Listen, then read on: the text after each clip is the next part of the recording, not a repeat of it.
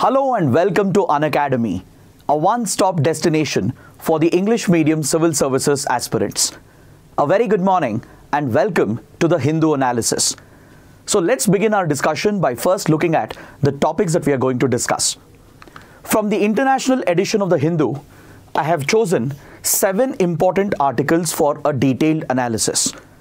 Today being a Saturday, we have very few articles in the newspaper that are relevant for the exam, and I have chosen all the important articles. We have 2 articles which are more important for the mains examination and few smaller articles that are relevant for the prelims. So before we start with the discussion, we have a big announcement regarding Conquer Prelims. As Prelims 2024 is fast approaching, we have launched a special crash course to help you cover the most important static topics and as well as the current affairs topics. So the Conquer Prelims crash course is being held in 2 phases.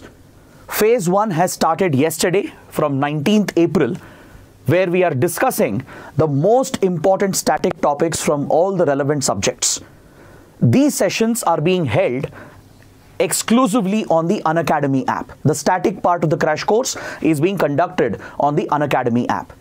The timing would be every day live from 6 p.m. to 7 p.m. and this phase of the crash course will continue till the 7th of June. So essentially you get 50 live classes and we aim to cover at least 500 plus important static topics through MCQ based discussion so that you can practice as many questions as possible. Then phase 2 of the crash course will begin very soon right here on our YouTube channel. This is where we will cover the current affairs of the last 1.5 years. And this crash course will begin from 1st May 2024. The classes will be conducted throughout the month of May till 31st May. So essentially you get 31 live classes and the timing is every day live from 7:30 p.m. to 9 p.m. So do ensure that you attend both phases of the crash course so that collectively you can cover 1000 plus topics through MCQ based discussion. Now I was looking at the comments. I saw that many of you are asking whether the crash course is free or paid. Many of you are also having concerns regarding accessing the classes which are being held on the Unacademy app. So let me resolve this. Just bear with me for a couple of minutes. See, I'll present 2 easy ways to access these classes which are being held on the Unacademy app. For current affairs part of the crash course, it's never a problem because the classes will take place right here on the YouTube channel where discovery is a little more easier. Even on the app, it's easier to discover, but there could be many students who are new to the app and they don't know how to navigate. So one easy way to access the sessions is first visit the Unacademy website if you're watching through a laptop or a desktop, or if you're watching it on mobile phones, download the Unacademy app. Then select your goal as UPSC CSE GS and search for the faculty names. For example, from yesterday, Sarmad Mehraj sir has started with polity sessions. So search for the profile of the respective faculty. Once you search, you will be able to see, right? You will be able to see the respective faculty's profile. Now, if you want to know the names of all the faculties who are taking these classes, I have given the screenshot. So apart from Sarmad sir, Sham sir, Mukesh sir, Abhishek sir, Asta ma'am, Hima ma'am and myself, we will be taking these classes. So you have the faculty names given right here. So search for the faculty name and you will be able to land on their profile. So once you're on their profile page, select the tab related to free classes. So once you click on free classes, you will be getting this particular page where you can see all the listed classes. Under Conquer Prelims, all the listed sessions will be available here. You can click and watch them. The second easy way to access, according to me, this is a much easier option. You just have to join our Telegram channel. Scan the QR code or search for Unacademy IAS English. Join the Telegram channel and every day before the session goes live, we will share the direct link.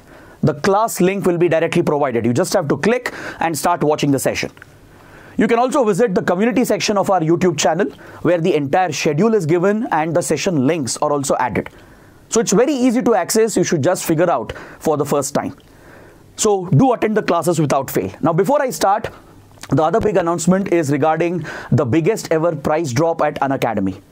as we celebrate the success of our students who have emerged as toppers in the recent results, we are offering a massive price drop to help many other students who may find the courses to be unaffordable.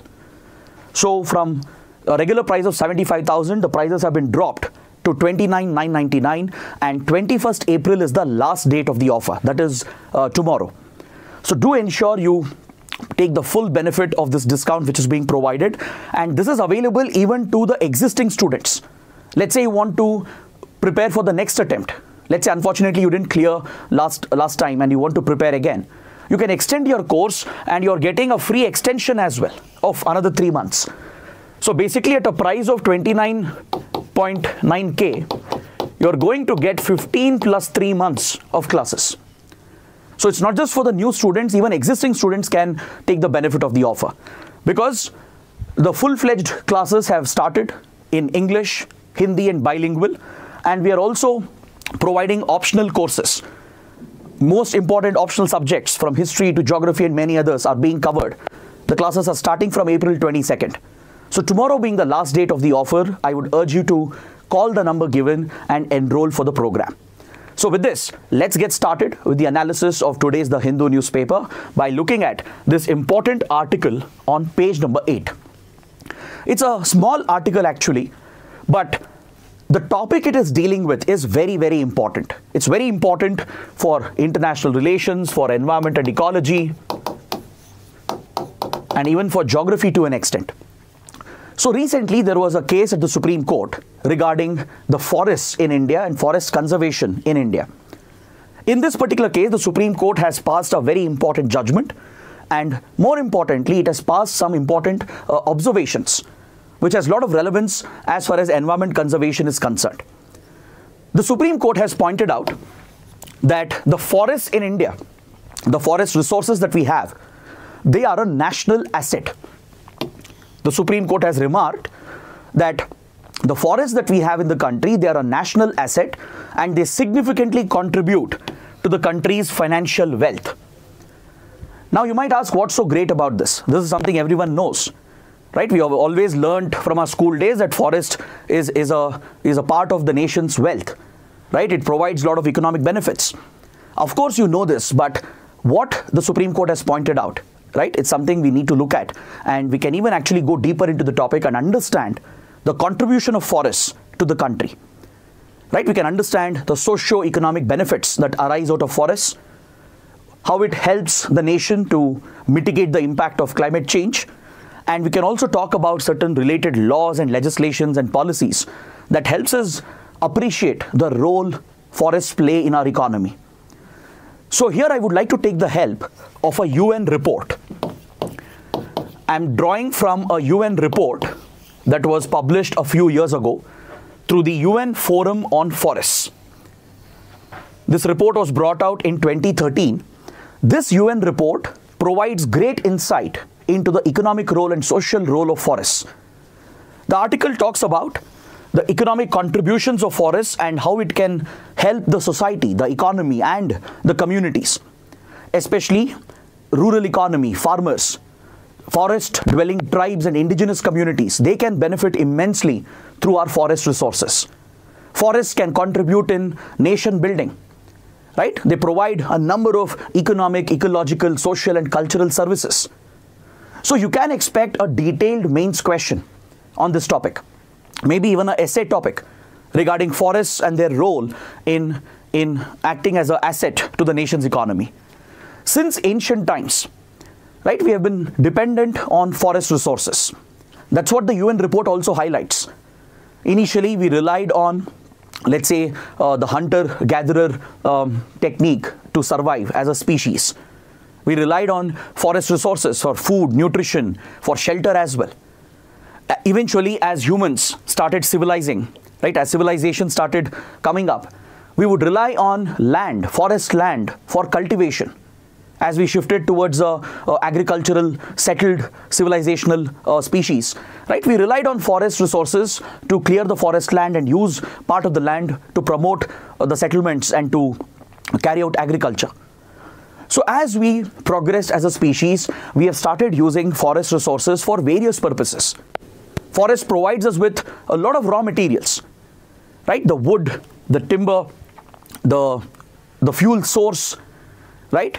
And as well as the food products, the herbal medicinal properties of certain plants, trees, etc. They all play a critical role in human development. So the report talks about the different categories of forest resources which have commercial value and socio-economic value. So historically, our forests have been a source of fuel, right? I'm talking about dried biomass and wood, which has been used as a source of fuel for cooking. Then it has been a source for construction and building materials, right? Even today, construction sector heavily relies on wood, right? The timber industry, the wood industry is critical. Forest foods, the various fruits, berries, honey and various other forest produce, they have nutritional value, and even today for tribal communities, indigenous communities, it is an important source of food and nutrition. It plays a role in food security.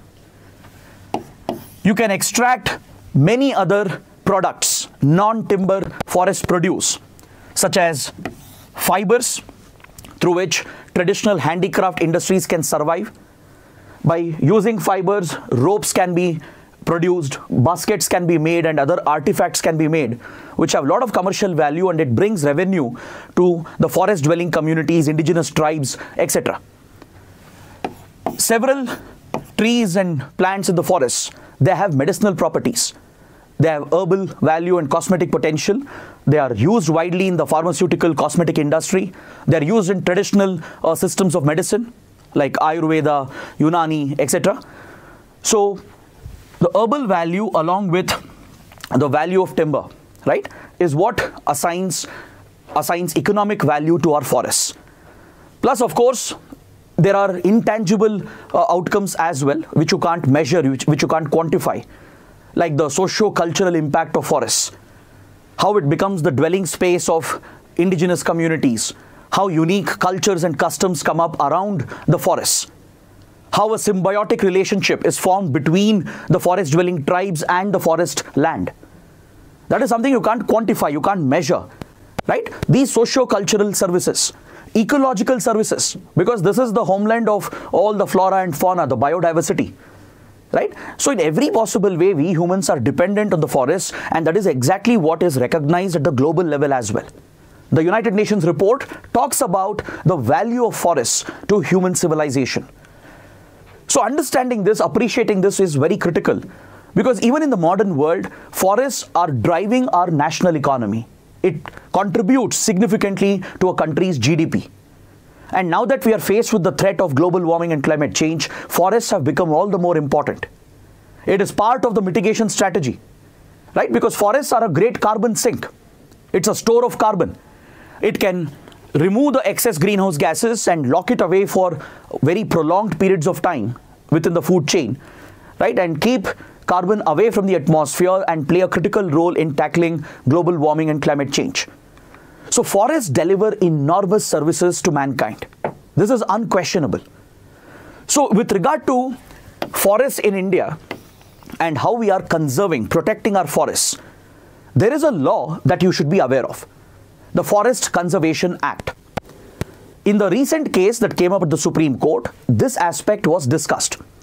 Apart from the judge highlighting the value of the forests and recognizing it as a national asset, the Supreme Court bench pointed out some of the lacunas that exist in our legal framework when it comes to conservation of forests in India. See, in India, we have had the Forest Conservation Act of 1980, which provides for conservation of notified forest land. But post-independence, recognizing a forest land and notifying it has always been problematic and controversial. In post-independent India, forest has been categorized into reserved forests and protected forests, right? So in reserved and protected forests, state governments and center, they play a role in protecting and conserving the forest land. They can restrict human activities, declare protected areas as well, like national parks, wildlife sanctuaries, etc., and thus provide for forest conservation. But however, notifying the forest land has been a problem because under the Forest Conservation Act, there have been many parcels of land which actually has a standing forest, but they have not been notified. They have not been included as forest land. And also on the other side, there have been few notified forest land which has been deforested. There is no standing forest which exists anymore, but still it is classified as a forest land. So this was a huge lacuna in our laws, in the implementation of these laws. So there has always been a question mark on what constitutes forest land in India and what is not forest land which can be used for commercial activities. So this has always been a concern. Now this matter was settled by the Supreme Court itself in 1996 in the historic Godvarman judgment. In the Godvarman case in 1996, the Supreme Court broadened the definition of forest land according to the Forest Conservation Act. Because of the confusion about forest land and non-forest land, the Supreme Court said that we should apply the dictionary meaning of forest. The Supreme Court said, forget what the law is saying. The law has a narrow definition. There is a practical problem on the ground that certain notified forest land doesn't even have forests anymore. We have destroyed it. There are standing forests in other places which are not recognized under the law as forest land. So this is a huge discrepancy. So the Supreme Court said, forget what the law says, apply the dictionary meaning of forests. According to the dictionary, if there is a standing forest, right, irrespective of whether it's notified or not, it should be treated as forest land according to Forest Conservation Act. The Supreme Court prohibited the felling of trees in such areas which fall under the dictionary meaning of forests. So this was a pro-environment ruling, a landmark legislation, a landmark judgment delivered in the Godvarman case. But recently, this topic has come back in news because the government has been trying to dilute some of these provisions. Last year, the Forest Conservation Act was amended. The Forest Conservation Amendment Bill was tabled in the Parliament, passed by both the houses, and now the amendment has become an act. So let's see what the amendment is trying to do. In fact, when this amendment was brought out, there was a lot of controversy around it, a lot of criticism against the Modi government, that the government was trying to dilute the Godvarman case. It was trying to dilute forest conservation and provide for commercial exploitation of forests. So let's examine how does this happen, or what's the concern here and whether it's a genuine, valid concern. See, the amendment is not only trying to streamline the definition of forest land, but it is also providing a lot of exemptions. The amendment which has been introduced, it streamlines the definition of forest land, right? It provides for inclusion of certain non-forest land where standing forests are present, and they can be treated as forest land. They can be brought under Forest Conservation Act. But problem is, the government has given itself the power to exempt several patches of forest land for certain types of projects. So even forest land can be converted for commercial purposes or for certain infrastructure projects.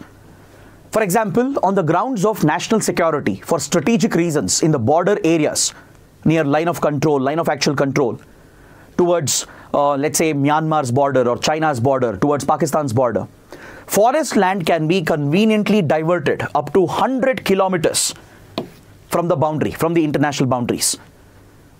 Right? So on one hand, it is understandable why the government needs more flexibility, because the government is looking at creating modern border infrastructure to strengthen India's security against the hostile neighbors that we are dealing with. But these wide exemptions being given could be easily misused to divert forest land for non-forest purposes and thus degrade the quality of forests in India. The other concerning provision is that state governments are being given a free hand to regularize encroachments. Now let's say a local community has cut down forest land and they have set up a habitation. This is an encroachment where people have encroached into forest area in violation of the law. But state governments have been given full flexibility and authority to regularize the encroachment, to make it legal. Right? Let's say an industry has come up, or some factories have been built in forest areas by clearing forest land. So instead of penalizing them and clearing the encroachment, the amendment allows the state governments to regularize these encroachments. Essentially, it is an indirect way of promoting deforestation and pushing forest land for non-forest commercial purposes. So that is the reason why the Amendment Act has been heavily criticized. There's a lot of controversy surrounding it. Now, let me bring you back to the current case which had come up in front of the Supreme Court. This case was handled by a bench headed by Justice M.M. Sundaresh. Justice Sundaresh is known for his environment-friendly policies and judgments. Supreme Court Judge M.M. Sundaresh is known for pro-environment judgments and pro-environment observations in previous rulings and cases as well. So in this particular case, there was a very unique development in the state of Telangana. What had happened was, in Telangana, a patch of forest land had been given to a private individual. And this was done by the High Court. The Andhra Pradesh High Court had passed an erroneous judgment. Forest land had been encroached by a certain private individual, and the High Court ordered the government, the state government and the forest department, to transfer this forest land to the encroacher, to the private individual. This was a highly erroneous judgment which was in violation of forest conservation. And apparently the forest officials of the state government, they also messed up the case. They appealed against the High Court judgment, but they filed the wrong affidavits. It appears as if few forest officials were in collusion with this private individual to grab forest land. So this matter eventually reached the Supreme Court. And this bench, headed by Justice M.M. Sundaresh, has struck down the ruling of the Andhra Pradesh High Court. It has said that such transfer of forest land to private individuals cannot be allowed.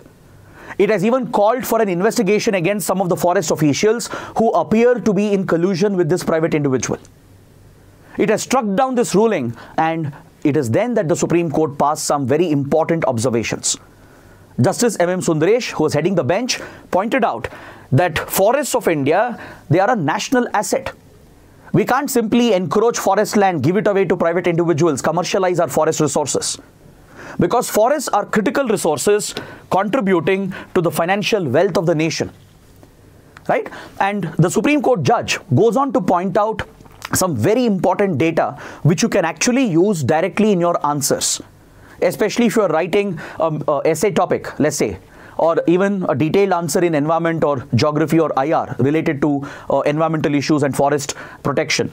These points can be very, very valuable. Let me take you through these observations. The Supreme Court has pointed out that if we continue on this path of destroying forest land, we are basically leading the entire mankind and other organisms towards extinction. Right? Destruction of forests, if it continues in an unabated fashion without any regulation, without any constraints, we are pushing not just mankind but every other species and organism towards extinction. Then more importantly, the Supreme Court has brought a direct link between climate change, the concept of green economy which is coming up, and it has tied that with our forest as a resource. Now, for example, let's say if a country has a certain type of mineral, or if a country has oil, right, as a resource, we treat that as a valuable commodity, a precious commodity, because there is a value attached to it, a commercial value. Similarly, forests have a commercial value today. I'm not just talking about the forest products and raw materials. I'm talking about green economy concepts such as carbon credit and green accounting. Today in budgeting and accounting, green accounting has become the norm. Carbon credit as a concept has been introduced based on the Kyoto Protocol, which was the first climate change agreement under the Climate Change Convention. Right? So you can trade these carbon credits in carbon markets, just like you trade with equities in stock markets. So the Supreme Court judge has observed that if we protect our forests, which is a carbon sink, right, it basically can generate carbon credits for us. We can build an entire monetary market around it, and we can maybe sell those carbon credits to other countries which have a deficit. Other countries which continue their emissions, which are not contributing enough to climate change efforts. they can purchase carbon credits from countries like India if we can protect our forests. And if we can create a market model where we can bring in green economy concepts, use carbon credits, right? Increase afforestation, increase the carbon sink in the country, and sell the carbon credits to other countries which have a deficit. So this could bring enormous wealth to the nation. It could add to the country's revenue, to the country's GDP. So excess forest cover is a boon, it's a resource, not just for the commodities and the produce, but for carbon credits which can be monetized.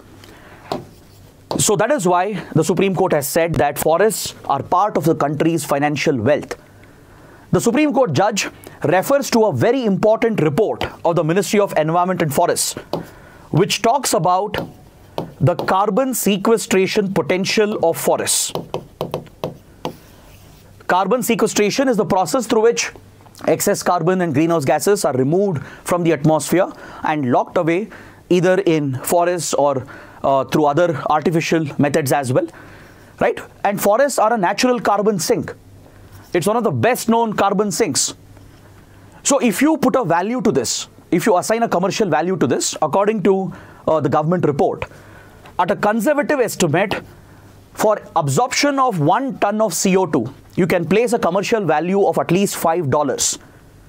And forests in India have enormous potential to remove thousands of tons of CO2 every single year. This could translate to economic benefits worth $120 billion and above. The report of the Environment Ministry states that India's carbon stock has increased over the last few decades. If you compare India's forest cover from, let's say, 1995 to 2015, you see a major increase in forest cover. Not just until 2005, but until 2015.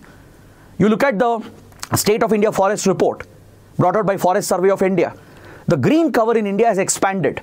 If we treat that as an asset and capitalize on the asset, it can play a big role in carbon sequestration, generate more carbon credits, and we can monetize that. The judge also has pointed out to a report by the RBI.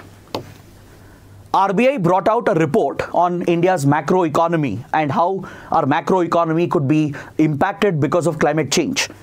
The report was published last year, the 22-23 report on India's macroeconomy and what is the impact of climate change on India's macroeconomy. So according to RBI's assessment, by the middle of the century, by 2050, climate change will drag our GDP by 2.8% because of increased disasters, because of increasing frequency and intensity of extreme weather events, rising sea levels. There will be a huge socio-economic cost, especially on the weaker sections, on forest-dwelling tribes, coastal communities, the poor and the weaker classes. They will face a disproportionate impact of climate change in the coming years. This will translate to an economic loss of 2.8% of our GDP by the middle of the century. By the end of the century, this could increase to 3% to 10%. That is what the RBI has predicted. This will be the severe economic loss that the country is going to suffer in the coming years. So forest as an asset, as a resource, if we conserve and protect the resource, it can actually add value and help mitigate the adverse consequences of climate change. These are some of the important observations made by the Supreme Court in this particular case. And that's why I told you, even though the development itself is not so important, right? The observations, the findings that came out in this case gives us a lot of points which we can use for answers in various subjects. From geography to IR to environment, even to essay paper. If there are related questions on forest and forest conservation, you can bring all these points and build a very beautiful answer. So with this, I complete the discussion of the first article. Now let's look at the second article. On page number 12, we have a column that talks about the debt crisis in Africa. Many top economists and as well as strategic experts and analysts, they're all predicting a looming debt crisis across African countries. Not just 1 or 2 countries, but multiple African nations, right, which are already poor and backward. They are facing a massive external debt or foreign debt crisis. They are reaching a stage, or they have already reached a stage where they are no longer able to service foreign debt, meaning they are no longer able to sustain the debt repayment. So this could lead to the crash of multiple African economies, and this can have very serious consequences. Not just economic and social consequences, but very serious geopolitical consequences. So let's go beyond the article again. That's what we always do with these important articles, right? Let's look at the topic in more detail, and let's understand what's happening in African economies. Again, if you ask me how is it relevant for the exam, you will understand. Just stay with me for 10 to 15 minutes. I'll explain how this is directly connected to India's foreign policy and India's interests in Africa. The article is referring to a particular case in a West African country called Ghana. Ghana's economy has crashed over the years, right? It's a very poor country. It has great resources, but governance is very poor. Corruption. There has been a history of violence as well in the country, right? Enough development opportunities have not been created. It doesn't have the right infrastructure, right? So Ghana is suffering as an economy, and its debt burden has shot up beyond its capacity. It's facing a standing foreign debt of $30 billion, and it is in no position to repay the debt. The situation is only going to get worse. And right now, the government of Ghana is looking to restructure the debt so that it can avoid a potential default and somehow survive the crisis. Now, this is not just the case with Ghana. There are many other African countries facing a similar scenario. At least 16 plus African countries, 16 plus countries are facing this crisis. Is that clear? They are not able to pay the outstanding debt. Large part of their borrowings are from foreign entities. They borrowed heavily from global institutions like World Bank, Asian Development Bank, African Development Bank, etc. They've borrowed from other countries as well, from China, from other foreign donors. Even India to an extent has provided some loans, right? So they owe a lot of foreign debt. They're not able to pay the interest, the repayments, and they're struggling. So that is why many countries have approached an informal group called the Paris Club. Now, this in itself is an important topic. What is the Paris Club of Creditors? You should know the basic history and the facts about Paris Club because it is very relevant to India as well. Recently, our neighbor Sri Lanka also faced a similar economic crisis and a debt default, right? Sri Lanka defaulted on its payments. Its economy crashed. Its forex reserves had been depleted. So Sri Lanka also has been working out a deal with its creditors. It's trying to restructure the debt, and it's getting a bailout package from IMF, from International Monetary Fund. So Sri Lanka has been in talks with this informal group called Paris Club of Creditors. So according to available data, more than 16 African countries, they owe payments worth $22 billion in just 2023. So the debt burden is very significant. They are basically in a debt trap. Now let me give you some basic facts about the Paris Club itself, which is important for your prelims as well. Then I'll come back to the African debt crisis. Let's deviate for a second. Let's talk about the Paris Club. It will only take a couple of minutes. Some important facts are needed for your prelims, and after that we'll come back. We'll come back to the discussion on African debt problem. The Paris Club of Creditors is an informal group of few crediting or creditor countries, especially the Western developed industrialized economies, which provide loans, which provide debt to other countries, to developing nations. They have formed an informal group called the Paris Club. Its history can be traced to 1956, when Argentina, which had borrowed from the Western countries, could not repay the loans, and it approached the creditor nations asking for relief, asking for a solution. So some of the countries which had given the loan, they got together and they restructured the loan itself. They restructured the payment schedule, brought down the interest rate as well. And as a result, Argentina managed to survive the debt crisis. So since then, the Paris Club became an informal grouping.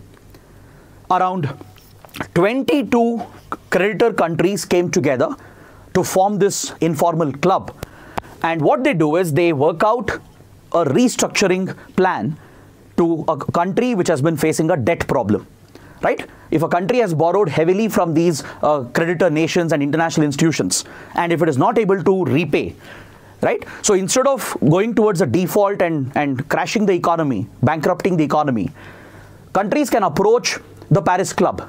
The debtor countries which have taken the loans, they can approach the creditors, call for a solution through the Paris Club.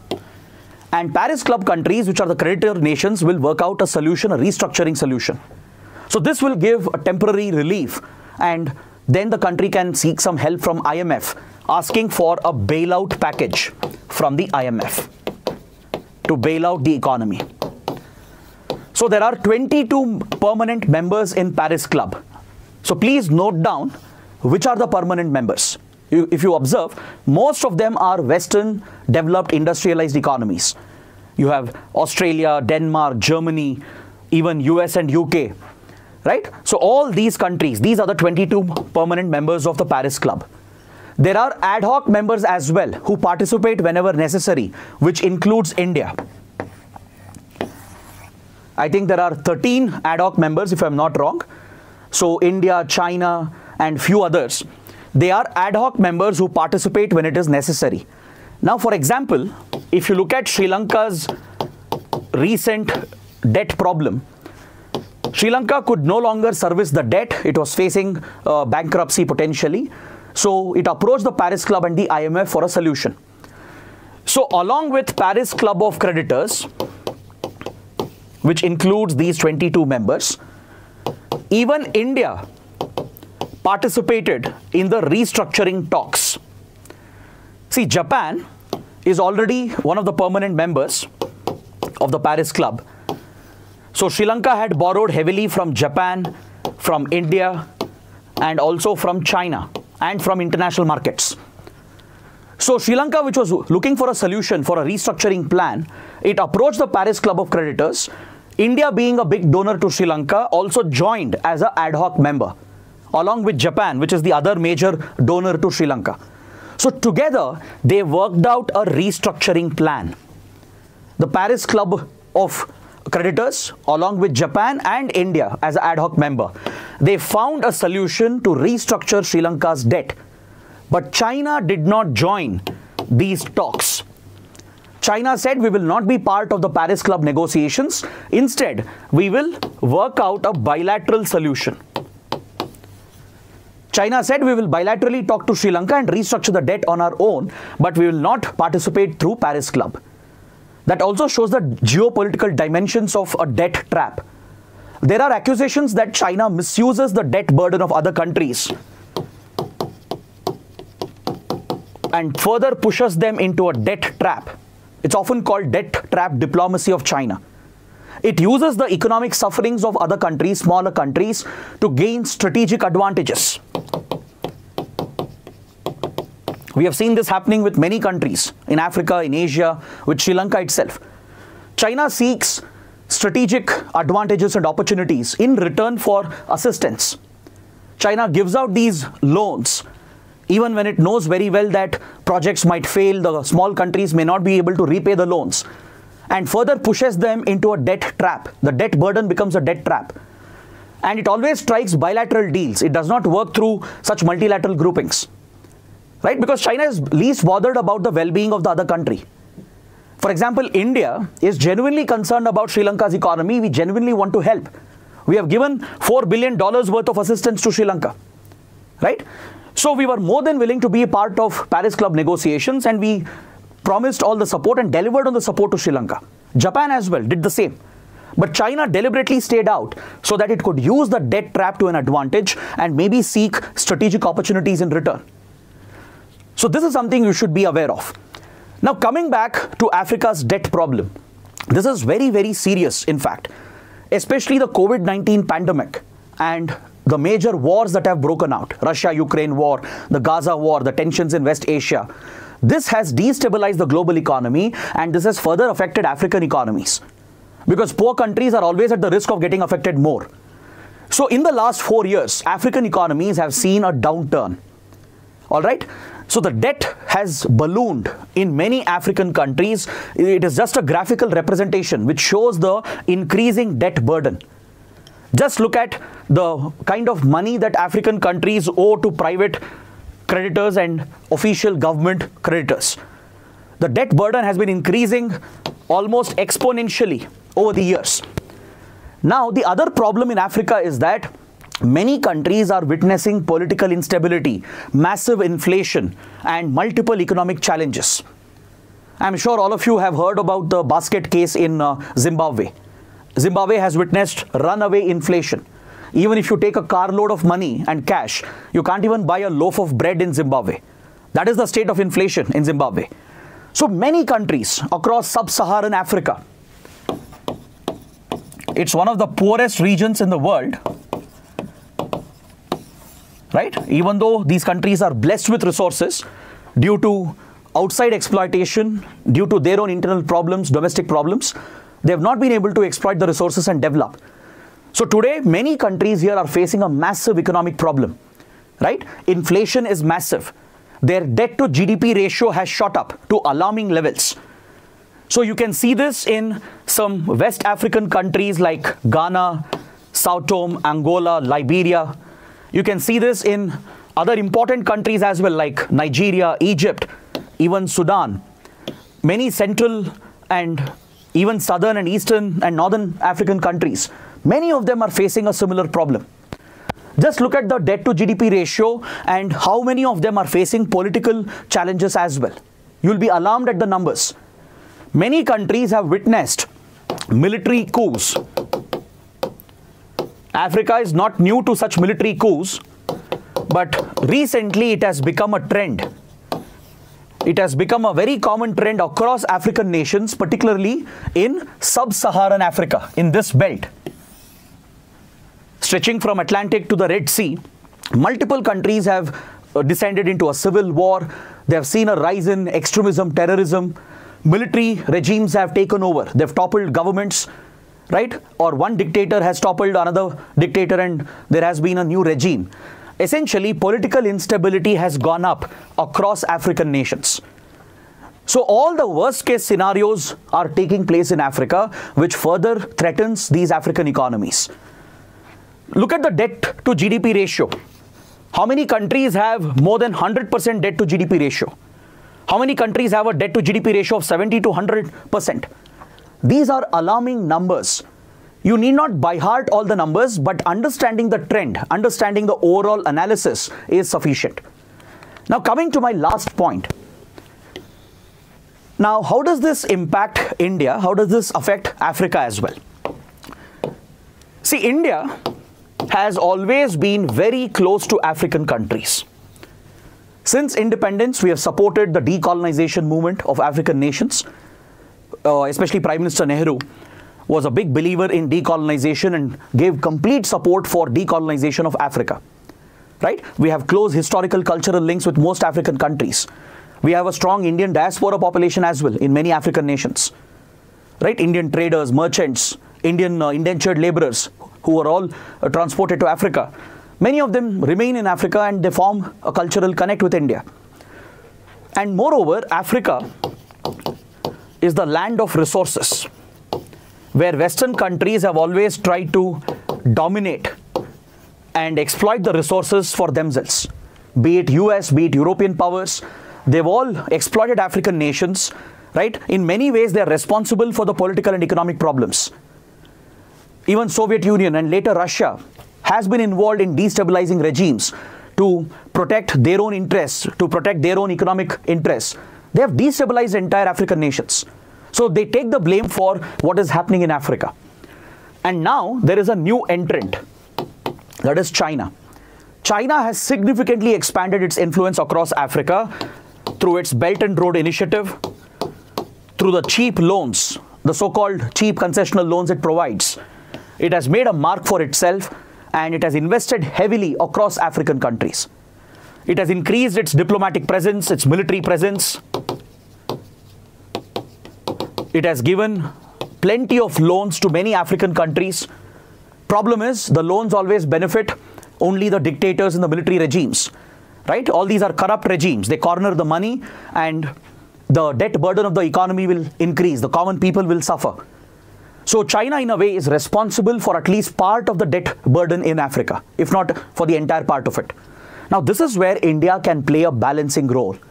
India can harness African resources, build genuinely good relations with Africa, which will mutually benefit both the sides.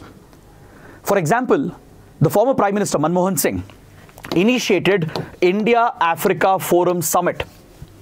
In 2009, India-Africa Forum Summit was held by then Prime Minister Manmohan Singh.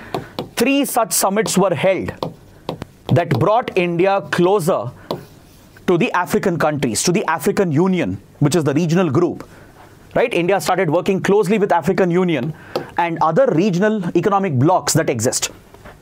For example, you have Southern African Development Council, you have ECOWAS, which is an economic community of West African states. There is COMESA, the community of Eastern and Southern African countries. So India works closely with all these regional blocs, from African Union to SADC, ECOWAS and COMESA. We are closely involved with many of these African countries. We are providing them development assistance. India has invested money to create infrastructure to help them in healthcare, in education. Through Pan-African E-Network project, which was a brainchild project of President Abdul Kalam, India has extended telemedicine, education through our satellite services. Right? So India has been playing a big role as a development partner, and we have championed the cause of the global south. You might remember, recently India organized the Voice of the Global South Summit in the run-up to the G20. And during India's presidency at G20, we secured a membership for African Union. It was India's initiative of the Modi government, which secured a seat for African Union as the 21st member of the G20. Right? So under the G20, there is a common economic framework which has been established under India's leadership, which can potentially help in solving this problem, the debt problem. The G20 Common Economic Framework, along with African Union's membership to G20, which has been possible due to India's effort, India's initiative. Right?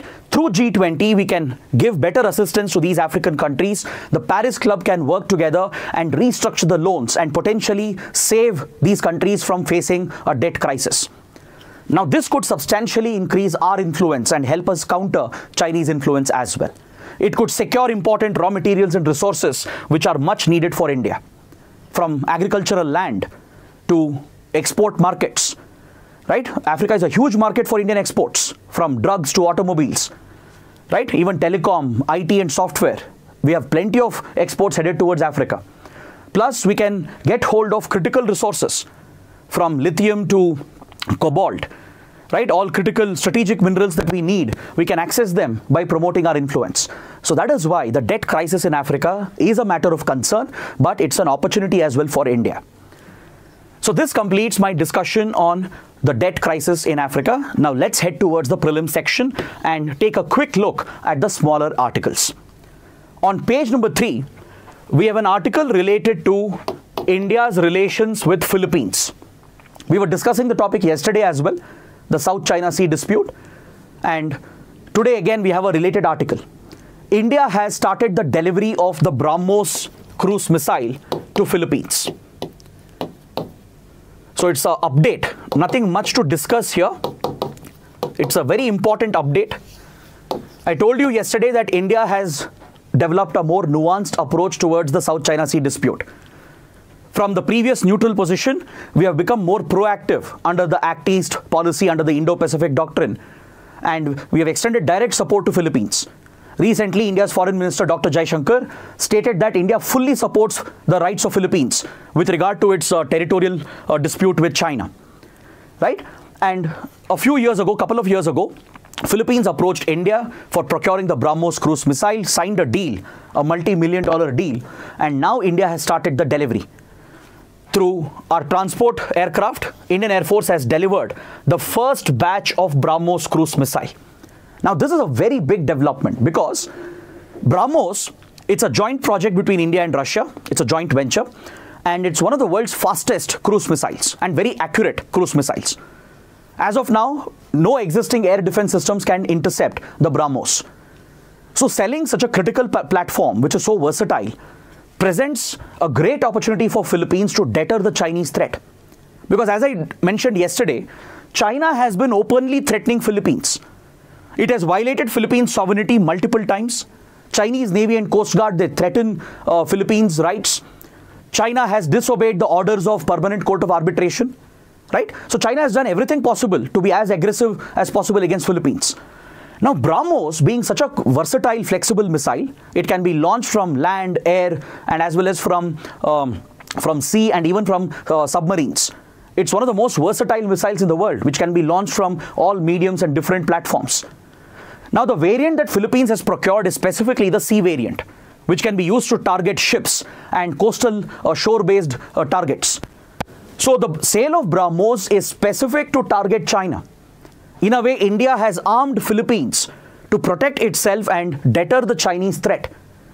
You can compare this with how China arms Pakistan, right? And uses Pakistan to target India, deter India. So in a similar way, now India has become very proactive in this regard, playing a bigger role in South China Sea, and now we have started delivering the BrahMos missile to Philippines. This could encourage other countries as well. Maybe Vietnam. Vietnam has been requesting for BrahMos from a long time. Or maybe Indonesia. Even Indonesia has shown interest, right? Even they have disputes with China. So they could all become potential buyers, which would increase India's defense exports and make India a strategic player in the Indo-Pacific. Next article on the same page, it's related to a unique fossil which has been found in Kutch region of Gujarat. A team of researchers from IIT Roorkee, they stumbled upon one of the oldest fossils of a snake, one of the largest snakes to have lived on Earth.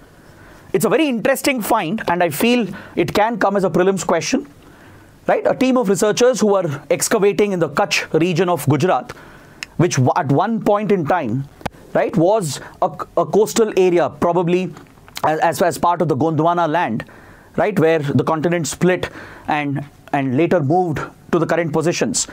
The Kutch region in particular was directly exposed to the coastal environment and ecosystems, and it had a very different environment and different conditions, right? I'm talking millions of years ago with regard to the geological time scale. So this fossil which has been discovered here, it's been dated at least 47 million years. It belongs most likely to the Middle Eocene period under the geological time scale, and the vertebrae have been found. They have been preserved in very good condition. You can see the image as well, right? These are the fossils that were discovered, and using this, it has been reconstructed. A digital reconstruction has been done regarding the size and the type of the snake it could have been. It's a very long snake, according to researchers, that existed millions of years ago, 10 to 15 meters in length. That is the estimate. So this species has been named as Vasuki indicus. Please remember the name. So it belongs to an extinct family of snakes called the Matsoidae. It's an extinct family of snakes. It doesn't exist anymore, right? But millions of years ago, these were some of the largest snakes in the world, stretching up to 10-15 meters in length. And Vasuki indicus, the fossil which has been discovered, belongs to this family. Now, why is this important? Let me tell you. See, these findings help us understand ancient ecosystems that existed. It helps us understand the origin, the evolution of snakes. Because today the snakes you find, they are very different from the ancient snakes that have been, the fossils that have been discovered, right? One theory that researchers have proposed is that these snakes were probably very, very long because it was an adaptation to the climate. They point out that, right, during this period, the Middle Eocene period, during this period, Indian subcontinent was co-joined with Africa and South America. The Gondwana land had just split, and still South America, Africa, and India were co-joined or conjoined. So the tropical environment that might have existed then, the temperatures would have been drastically different. Studies have shown that temperatures might have been unbearable and that is why probably these snakes underwent evolution. They underwent an adaptation. They evolved to adapt to the extreme heat by developing longer cylindrical bodies so that it could easily dissipate the heat. So you can learn a great deal of things about the geology of the earth, the evolution of our ecosystems and these species as well. That is why it's an important finding, and there could be a possible question. So remember the name, Vasuki indicus. Next, we have an article referring to the National Commission on Scheduled Tribes. The National Commission for Scheduled Tribes. The article itself is not important. It's talking about a tribal identity in India, right? It's a very political article. But the point that is important for us is this constitutional body. You can definitely expect a polity question here on the National Commission for Scheduled Tribes. So point number one, please remember it's a constitutional body established under the provisions of Article 338A of the Indian Constitution. So let's see what is its history, what is its composition, what is its role. That's what you need to understand. See, initially, there was no National Commission for Scheduled Tribes or Scheduled Castes. The Constitution had provided for just a special officer for SCs and STs, and the President of India had the power to notify the scheduled tribes in the country. But later, through the 65th Amendment Act, Constitutional Amendment Act, Article 338 was amended to establish a joint commission, a national commission for both SCs and STs to look after their welfare and well-being, to study and identify the factors affecting the SCs and STs and submit reports based on which better welfare can be carried out for scheduled castes and scheduled tribes. Then through the 89th Constitutional Amendment Act in 2003, these commissions were split. A new article was also inserted, Article 338A. So the previous article, that is 338, it provided for National Commission for SCs, and the new article inserted, 338A, would provide for the establishment of a separate National Commission for STs. So this is how two separate constitutional bodies were created to look after the welfare of SCs and STs in India. So talking about the NCST, it comprises of a chairperson, a vice chairperson, and 3 members. Of course, appointed by the government, that is in the name of the president, and the terms of service is also determined by the president, essentially the government itself. Now, the primary function of NCST is to look after the ST community in the country, to look at cases of atrocities against them, to investigate their status, their socio-economic, educational status, recommend government policies, understand how reservations are working, whether it's really benefiting the ST community, look at issues affecting them, right? The healthcare problems specific to certain tribes, come out with recommendations on how these problems can be tackled, and submit those reports to the president. And the president can lay these reports in the parliament as well. So that is the function of National Commission for Scheduled Tribes. Is that clear? So it plays a very important role in the welfare of the tribal community in India. I have given the term and the eligibility for reappointment of the chairperson, vice chairperson, and the members as well. So please go through this. Remember the facts. You can get a direct question here. Coming to Article 6. This article is referring to a very important South Pacific island country called the Solomon Islands. Elections were held recently in Solomon Islands, which is a very important nation in South Pacific, and the incumbent prime minister is likely to win and form the government again. Now, this is a matter for concern. It's a matter of concern for US, Australia, and India as well. Because the leader you are seeing here in the image, who has won the election, the current prime minister, he has been known for his pro-China policies. Recently, he signed a security agreement with China. China and Solomon Islands signed a security cooperation deal which allows Chinese Navy to deploy its naval assets in the Solomon Islands in the South Pacific. Right? So China's military diplomatic influence has grown thanks to this leader in Solomon Islands, and this is a threat for the major powers here, that is Australia, US, and even to India, because India has focused on South Pacific in the last few years. Now please look at the map. I'll show you where Solomon Islands is located. Right? This is where Solomon Islands are located, to the northeast of Australia. So in the South Pacific, there are many Pacific Island nations like Palau, Nauru, Vanuatu, Fiji is very important in particular, Tonga, French Polynesia, Marshall Islands, Micronesia, etc. Right? All these countries are part of the Pacific Islands Forum. They have a grouping as well called Pacific Islands Forum, and India works very closely with this group.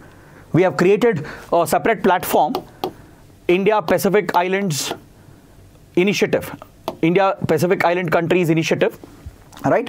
The Modi government in particular has paid more attention to the region as the Pacific region has become more critical with regard to China's expanding influence. So traditionally here, Australia and New Zealand were the dominant powers. The US is also very influential because it has a territory here, that is Guam, which is an American naval base. Japan also is quite influential here as it's part of the Pacific. So India is also actually influential because in countries like Fiji, there is a very strong Indian community. These are all British colonies, some of them. So Indian laborers were transported here through the indentured labor system by the British, and a large percentage of the population of Fiji, they are of Indian origin. So we have a lot of cultural influence and a direct connect here. We are stepping up our influence as well. Recently, India has donated a lot of funds. PM Modi has met with all the leaders, right? We have created a separate forum where India and Pacific Islands can interact. So the concern here is China's security agreements with countries like Solomon Islands. So that is why the topic is relevant. Now coming to the last article for today. The article is referring to Hainan Free Trade Port of China. This is a modern port city that China is developing in South China Sea. Just like, let's say, Dubai, right? How UAE has set up Dubai as a massive commercial hub with advanced infrastructure, port and logistic facilities, right? It has turned Dubai into a tourist destination, into an investment destination, a tech hub, a manufacturing hub. Similarly, China has plans to create an ultra-modern city called Hainan, the Hainan Free Trade Port area. It is coming up over here off the coast of China in South China Sea. China has said it's about to complete the construction, right? It wants to turn this into a major investment destination and project Chinese economic influence all across the region, right? So it will have a modern port facility with advanced logistics, airports and residential facilities, industrial parks. So it's a massive investment destination that China is creating. And what is unique is that it would be one of the most open systems as far as China is concerned. Because as you know, China is a communist authoritarian state, right? But if you're an authoritarian country, investors will not come in, right? Foreign entities will not come into such territories. If you look at, let's say, West Asia, even they are authoritarian monarchies and dictatorial regimes. But they have been able to attract foreign investments because they have created a more free and open culture and open societies, at least for foreigners at least. That's what China is planning to do. China has said it will have very relaxed regulations and provisions, mainly to attract the investors and create a futuristic modern hub for various manufacturing, services and industries, right, and drive the growth of the region. So this is something you should just know because there could be a map-based question in your prelims. So on this note, I would like to complete the discussion for today. Please look at the mains practice questions. Use them to write answers and post the answers in the comment section below. So with this, I would like to bring the discussion to an end. I hope you guys have liked the session, understood everything. And if you have any concerns regarding Conquer Prelims, please let me know in the comments. And if you're liking the crash course that we have started, please let us know as well, because that will allow us to plan better and deliver better for you. So that is it for today. Thanks for watching. I'll see you tomorrow. Take care. Have a good day.